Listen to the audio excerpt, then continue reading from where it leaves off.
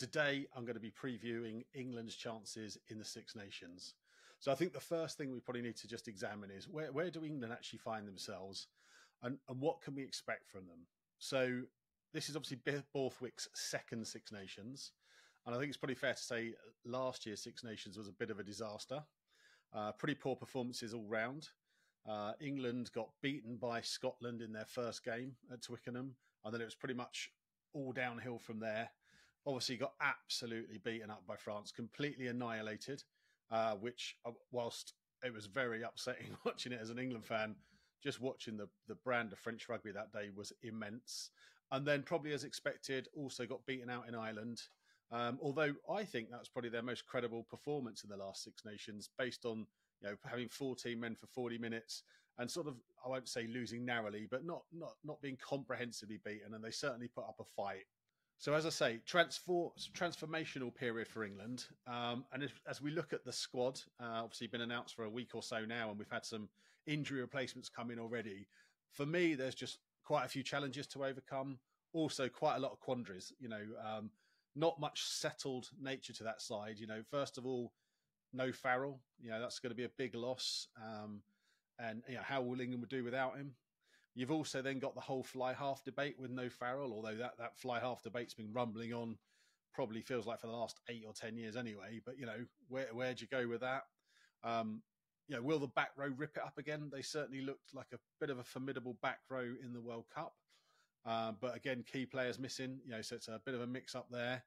Then I think probably the two most challenging areas that England have got is the midfield, and not because we didn't have a good midfield in the World Cup, but some of those players have disappeared now into contracts in France.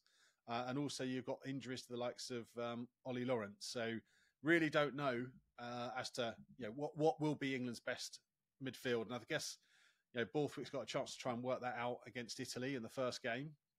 And then we've also got other challenges like the front row, an aging front row.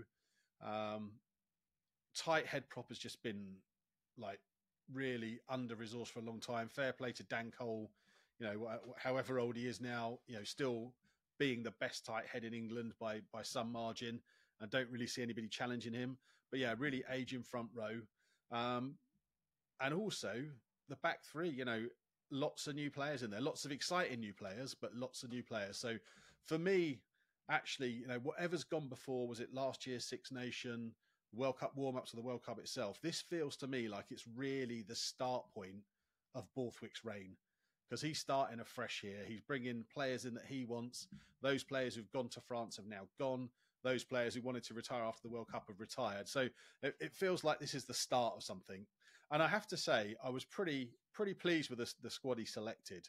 I think if we'd start with from a captaincy point of view, that's going to be tough, isn't it? Who's going to replace Farrell? I don't think there is a natural replacement, or the two natural replacements that there were are not available for different reasons. Courtney Lawes is obviously captain England, done well in the past, but he's ruled himself out of international duty now. The other person I think is a bit of a natural captain is Tom Curry. Leads from the front, puts his head in all sorts of dangerous places, never takes a backward step, but obviously he's injured. So I think the choice of Jamie George is a good one. I think there'll probably be a nice kind of flow from Farrell to him. So I think that looks pretty solid. I think from a front row perspective, this is where I think is really one of England's weak points, and I think that showed in that World Cup semi-final as well. They just really weren't able to compete with South Africa in the front row, particularly as South Africa have 6 front row players who are all as good as each other. 3 of them start, 3 of them finish, and England had to pretty much roll with the same players for most of that match. I mean, for me, there is no real challenger to Jamie George. He's a great hooker, great with ball in hand, great in the set pieces. And if anything, it's a worry that he's so far ahead of everybody else. And it's also a worry at the lack of trust that Borthwick had in the likes of Theo Dan, and the small, minuscule amount of game time he was prepared to give them, or give Theo in the World Cup. Then you've got the open side. So Marler has been playing some lovely rugby. I mean, what a classy player he is. And for me, he just gets better year on year on year. So I can't see anybody, usurping him as a starter on the open side, sorry, on the loose head side. Although seeing Ben Obama in the squad is a a relief.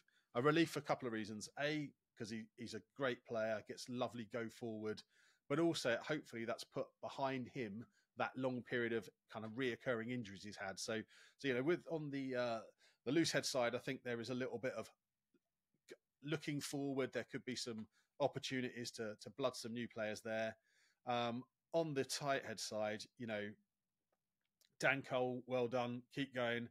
And the rest of them don't really scrub up, to be honest. I think that's an area where England really need to start working something out, because it just doesn't feel like it's in a good place at the moment.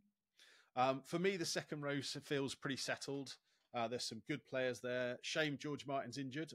I think his kind of just size and physical presence really adds something when he's had some game time. But I'm really pleased for Alex Coles. Great to see him come back in. I mean, he has been, for me, just sublime playing for Northampton this year. His work in the lineouts is exceptional. And after having been a kind of one-cat wonder under Eddie, it's great to see him get another go, because I think he's got some real talent there. And I think, somebody who could really fill a space as we go forward. Moving into the back row now, this is exciting. So exciting probably for the wrong reasons. There are 3 quality class players that are no longer part of the England setup. I've mentioned Courtney Laws before. I've mentioned Tom Curry from an injury point of view. Also the loss of Jack Willis from the point of view of signing again with Toulouse, and fair play for him to doing that. Who wouldn't want to play for Toulouse? I mean, what a club that is. So there's some real spots up for grabs here. I mean, for me, the standout player in the World Cup for England was Ben Earl. His tackling, his running, his sort of defenders beaten stats were off the chart, and he definitely seemed to me to be England's best player. So if I was Steve, I would let him pick whichever position he wants in the back row. I suspect he's going to go in at number 8, but I'd give him that choice. And then it is exciting to see some new names in there, and probably some names that I really wasn't expecting. So Cunningham Smith, I've always rated him, as you've seen him come up through London Irish and then at Quins, quite early in his career, but looks a talent and looks like the sort of person who can really break a tackle and make some yardage. Ethan Roberts is exciting. I wasn't really expected to see him in the squad, but he's been playing well for Exeter. So, great to see somebody else in the mix, and also brilliant to see Tom Pearson back in there. Again, another player who was, I guess, left in a difficult place when London Irish went under, sadly. He was playing some wonderful rugby there. He was electric. And I think that form that he had at Irish is just starting to come through at Northampton now. And I think he's going to be a great player for Northampton. And I think he's going to be a great player for England as well. So back row's interesting. For me, it's probably going to be a combo of Earl, Pearson, and maybe Cunningham Smith at 6. Or maybe even Maro Itoje coming in at 6. I'm not sure, but can't wait to see that. Then we move into the scrum half position. Now, for me, this is England's strongest area by some distance. 3 absolutely quality scrum halves there. Mitchell ripped it up in the World Cup. He played brilliantly. He's been playing brilliantly again for Northampton this season. And he kind of came from 4th choice through to 1st choice, and deservedly so. I think a lot of people were very surprised when he got binned off early out of the squad before he came back in because of injuries. Then we've got Danny Kerr. Again, what a legend that guy is. And I think just having somebody of his maturity, his experience, and just his general character, I think will just be a real support for, Jamie as captain, having a player like Danny Kerr around. And, Danny Kerr, if they do choose to go with Marcus Smith, what a combination they would be as well. And then the player I'm probably most pleased for coming back into the squad, and I think long overdue, can't believe he's not been in the squad since 2019, is Ben Spencer. I mean, Ben Spencer, for me, has been absolutely brilliant for Bath ever since he left Saracens to go to Bath. I mean, he was great at Saracens, but he's been playing great rugby in a pretty average Bath team. Obviously, Bath this year have kind of taken it up a notch, but last few years, he's been in a sinking ship and playing some great rugby. So, any one of those 3 players can start, and any one of them will do an absolute job for England. Probably the most talked about position, and the one that will be in the media, etc., is who's going to play fly half. Will it be Ford? Will it be Smith? And I guess what's really funny now is we got, which Smith? yeah, obviously Marcus for me is just a wonderful player. He just does things that I think other people don't see on the rugby pitch. He reminds me very much of Cipriani, and he's a great player. But when it comes to game management, I just have to say Finn Smith has been really rocking it at Northampton. Obviously, Northampton are going extremely well this season, and I think that's a lot to do with him at 10 and also Mitchell at 9. But he really seems to be able to manage a game. He's really fronted up, and I don't know. I could perhaps see him getting in ahead of Ford at the moment. I think Ford, elder statesman, obviously has been quality for England, still can be quality for England. But I just wonder whether the new Bucks both get a go. Not sure which way round it will be, but I think we'll see Smith and Smith picking out those fly half positions in the England 23. And then we get to a really big conundrum, the midfield. What do England do with their midfield? I mean, yeah, the World Cup midfield, there's no Tuolangi. I don't think that's a major problem. I think he's an aging player who perhaps isn't, well, he definitely isn't the force he has been. No Ollie Lawrence, him being injured, I think is a big problem. I think he has just got something about him. And I mean, he's just got the ability to carry really hard. He's got nice footwork. He kind of, his lines he runs are just awesome. So I think him being injured is going to be a big miss. Obviously, we lost players to France as well. So, yeah, how they go there, I don't know. And maybe this is where we see the Saints dynasty now coming in and taking up some of these positions. So kind of Dingwall playing maybe with Finn at 10, starting to link things up there. But yeah, no, it'd be really interesting. And I guess Slady as well. Well done him. He's, his way he's dealt with being left out the England squad for the World Cup, and the way he's kind of single-handedly dragged Exeter to where they are. Exeter got a great load of younger players, but he has been the talisman there, scoring points, just holding it together. So maybe we just need a bit of that experience back in that midfield. But in all honesty, that's really hard to call who's going to get those midfield berths. But it'll be fascinating to see. And again, because it's Italy in the first game, I think that gives them a little bit of latitude to play about. Just try and work out some combinations, see how they get on. That is a game really, given Italy's form, during the World Cup and in the previous however many seasons before that. England should be able to beat Italy with the squad they've got, no matter which players they select from that squad. But I don't want to get too ahead of myself. Then the bit that really excites me, and it kind of blows my mind, to be honest, is the winger options England have now got. Just some of the quality coming in there. Obviously, again, lost some players. Players have retired, but I think this is a positive for England. Options like Feo Wabusu, Tommy Freeman, who's been exceptional, Will Muir, who's been outstanding, and George Furbank at fullback. I mean, honestly, I'm just so excited to see what might come from those back three selections. And again, you've obviously still got some quality more experienced heads in there. Obviously, Elliot Daly's played a lot of tests. I don't see him really matching up to some of that talent I've just talked about, but obviously he's got a lot of experience and I love him as a player. What a utility back he is. And then obviously Freddie Stewart as well. He's obviously been pretty solid at fullback. Perhaps doesn't give you the attacking threat that George Furbank does. Well, he definitely doesn't. And for me, just given how well Saints have played this season, the likes of Furbank, Freeman and Dingwall and Smith, I think you've got to be looking at them. You've got to give them some game time just to see if they can connect and spark for England in the same way they have done for Saints. So I guess that, little rundown of the squad there. I mean, on the whole, as I say, transitional, exciting, lots of options there. And it's one of the times where, normally I think I could predict a Steve Borthwick team.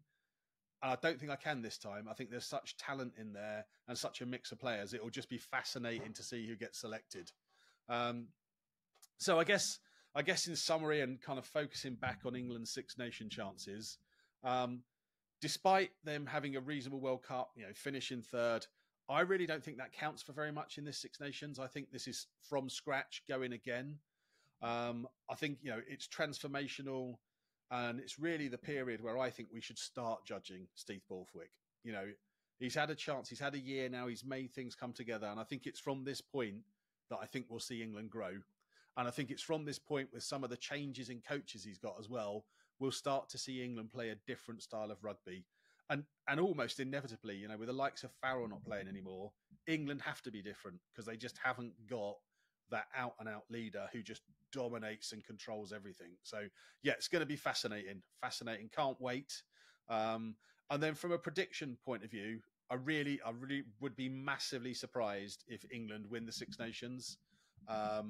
You know, I just cannot see that happening. I mean, I think very much I could see them. Well, they will beat Italy. I think they'll also go on to beat Wales at Twickenham. So, you know, that gets a nice bit of momentum going. That's kind of two wins out of two. But then, you know, we get into the trickier stuff. I think Scotland away, it's really hard to call. I mean, Scotland have been really good over the last 12 months, perhaps not at their peak at the World Cup. But I wonder if we'll see some kind of kickback from that and then really kind of go on and bounce forward again. You know, Finn Russell is playing some super stuff down at Bath. So I think, you know, that's going to kind of transfer to Scotland again. I think the game that England really need to judge themselves on in this Six Nations will be that home game against Ireland. You know, England fronted up pretty well against Ireland last season, as I said earlier. But that's the game where I can kind of think 4 games in, I think it's the 4th game, 4 games in, we can go, are England up to scratch? Not necessarily they don't have to win that game. In fact, I don't see them winning that game. But are they up to scratch in terms of can they really compete? Is there some nice attacking play? Does it look threatening? Does it look like there's points that they could be taking? And then I think the game where they'll really get shown up will be against France. France in Lyon. Honestly, France just blow my mind. What a team! I mean, their forwards are just so immense, just physically massive, physically so strong. Operate so well as a pack, operate so well as individuals, and then their back line, you know, just sparks are flying everywhere. Just the quality of those players, and even with the likes of, you know, Intermac being out, and you know, Dupont dipping into the sevens, etc. Yeah, the likes of Jalabert, you know, just quality players. So I see France ripping up the Six Nations. I think there's going to be a really big response to what they didn't achieve in the World Cup, although they play some brilliant rugby. But yeah, so I guess for England, transitional, I think they're going to go pretty well. I don't think they're going to win it, but I, for one, are super excited to watch it. And yeah, no, thank you for watching this. If you've enjoyed it, you know, feel free to subscribe, hit that like button. You know, very, very excited to watch this one play out. Thank you.